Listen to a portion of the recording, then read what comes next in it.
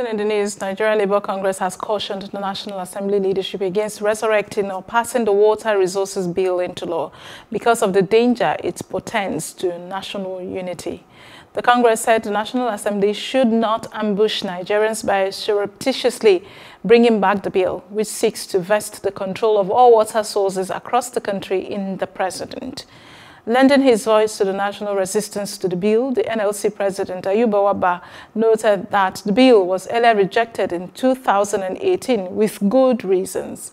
Wabba, in a statement in Abuja on Monday titled, "Do not ambush Nigerians," warned against legislative abuse or betrayal of Nigerians, as this is what it will amount to if the bill is passed or caused to be passed without public engagement and scrutiny.